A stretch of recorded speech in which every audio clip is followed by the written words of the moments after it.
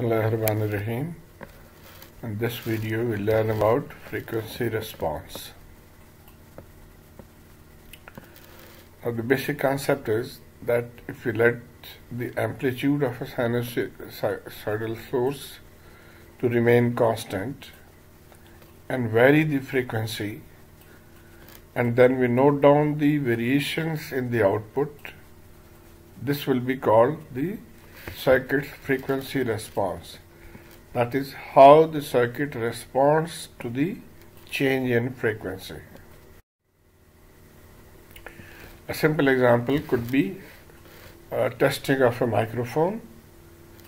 If we apply various signals starting from 20 Hz to 20 kilohertz, keeping the amplitude same, and if you see the response of the output, so as it is shown here, this is generally very flat, so this will be considered to be a good microphone. So this is the frequency response behavior of the microphone, and the same logic applies to the circuits.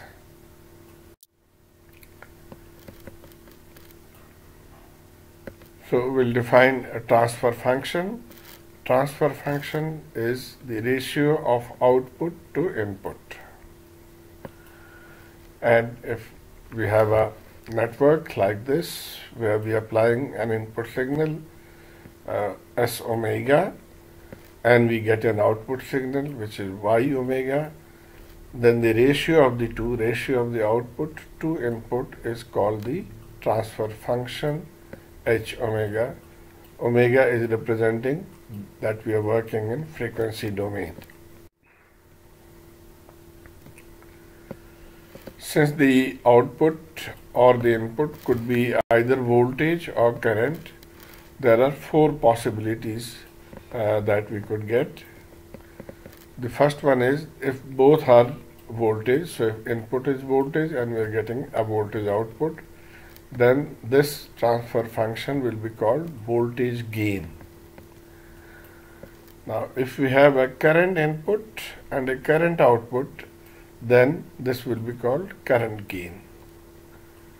Similarly, if we have a current input and we get a voltage output, then this will become an impedance. As you know that voltage over current becomes impedance, so this is called transfer impedance. And lastly, if we have a voltage input and we get a current output, then this will be called transfer admittance. I over V, as we know, is called admittance. So these are the four possibilities. Okay, so this transfer function is a complex quantity. We represent it by H omega, and it has a magnitude which is H omega, H not bold. This H is bold, so it is H omega is the magnitude, and it has a phase angle. So we can write it like this, that the complex frequency response or transfer function is H omega magnitude with a phase angle of phi.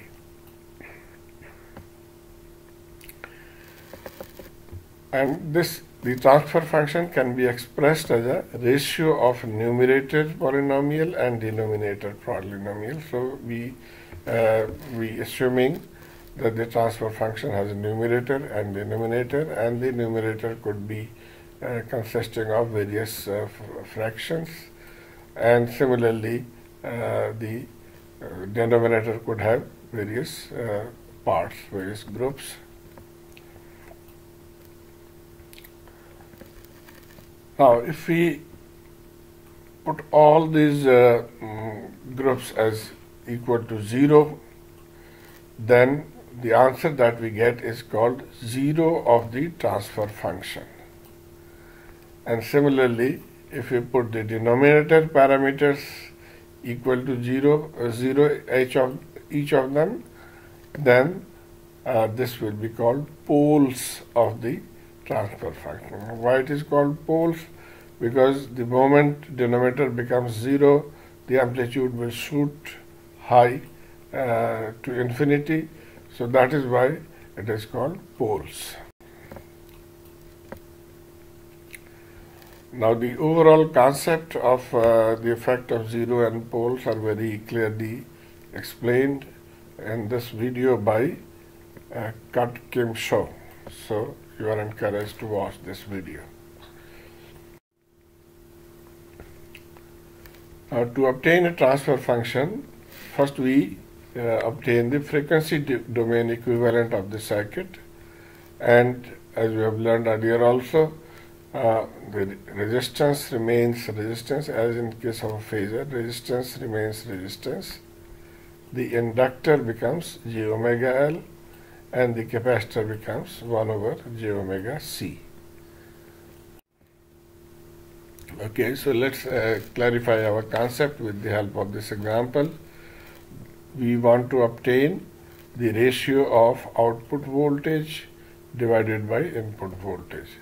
So we want a voltage gain actually, and this is the time domain voltage Vm cos omega t. So as we discussed, we convert this into frequency domain. So converting into frequency domain, this will become Vm or Vs capital we write here, and R remains same, and C becomes 1 over j omega C, and Vt now becomes capital V0. And by voltage division rule, we can get the output equals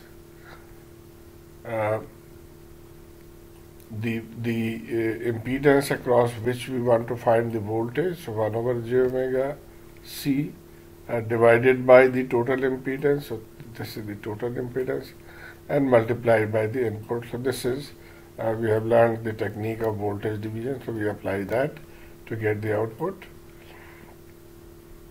And since we know that we just defined that the transfer function is the ratio of the output over input, so we'll bring this here, so this will become the transfer function. So V out over Vs, so this is the remaining, and we can solve or simplify. So the final answer is 1 over j omega Rc. Now before we go further, we remember that if we have a transfer function which is given in the form of a numerator and denominator, then the magnitude is the magnitude of the numerator divided by the magnitude of the denominator. So this is the magnitude of the transfer function, and the phase angle of the transfer function will be the phase angle of the numerator minus the phase angle of the denominator. So this we have to remember to find out the magnitude and phase angle. So for the previous example, so this is what we got after the division. So 1 over 1 plus j omega Rc is the transfer function. Now we'll simplify it further. We put 1 over Rc equals to omega naught, which is called the critical frequency. So the transfer function will become 1 divided by 1 plus j omega, and for 1 over Rc we put omega naught. So this is now our transfer function. We'll try to find its magnitude and phase angle. Now if you recall from the complex, we knew that if z is x plus j y, then its magnitude is x square plus y square under root, and its angle was tan inverse y over x, that is the imaginary divided by the real part. So same technique here.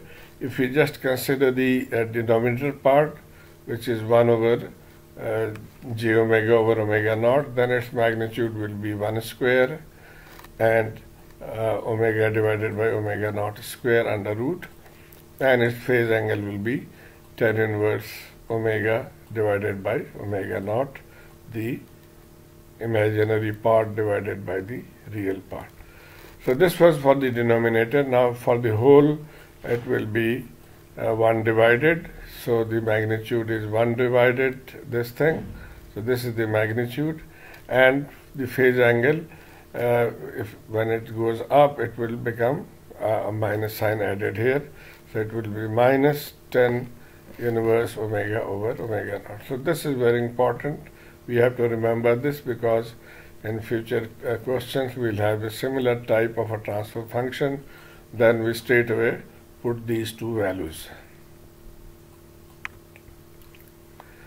And from both of these you can see that they are frequency dependent depending on omega. So as the frequency increases or decreases, their value will change. So the gain and phase functions are frequency dependent and together reveal how a circuit responds to input sinusoids of different frequencies. And here is a representation of the magnitude and phase angle, a plot of H and phase angle phi. So from here you can see if for different values of omega over omega naught, so omega naught is fixed because it is dependent on the parameter of the circuit RC. So just by varying omega, different values on when omega is 0, the magnitude is 1. So here is the magnitude, and the phase angle is 0. So phase angle is 0.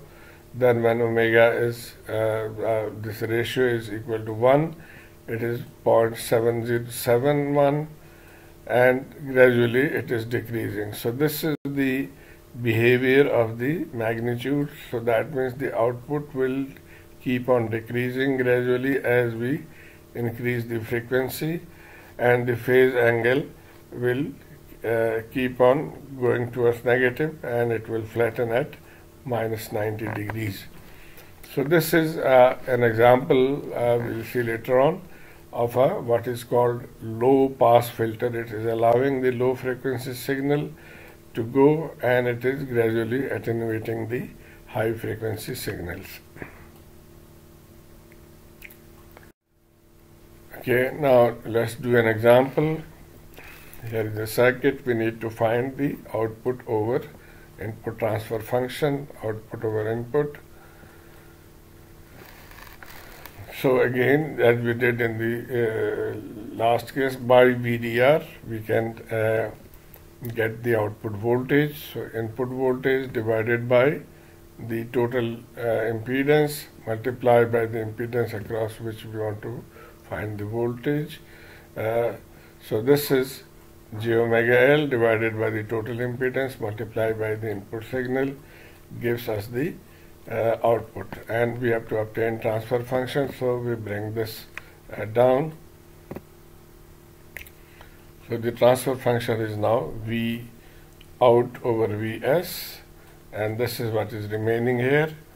And so this could be written as the magnitude and phase angle. We have to find its magnitude and phase angle as we did, and as we explained earlier also, we get in, because now here it is inductor, the value of omega naught will be now R over L. In case of a capacitor it was 1 over RC. In case of inductor we take the value of omega naught as R over L. So putting or replacing R over L, from here we divide everything, numerator and denominator, by R. So this becomes our equation, and for L over R we put omega naught. So this is our final equation. And so from here the magnitude, we discussed that the magnitude will be magnitude of the numerator divided by magnitude of the denominator. So the magnitude of the numerator is omega over omega naught, and the magnitude of the denominator we saw earlier, it is 1 over omega divided by omega naught square. And now in this case the phase angle, as we mentioned, the phase angle of the numerator and minus the phase angle of the denominator. So the phase angle of the numerator, because there is a j here and j means 90 degree, so it is written as pi by 2 minus, we already know the phase angle of the denominator, that is tan inverse omega divided by omega naught. So this becomes the final answer. And if we start plotting, so this is the magnitude when omega is 0, so this becomes 0 and this will also become 0. So we're starting from 0 at omega naught 0, and the extreme is when omega is infinity. Then this becomes a very large quantity, and this is also one could be ignored because this will become very large. So the square and under root will cut, so it will be omega over omega naught at the denominator and omega over omega naught at the numerator, and so the answer will be 1.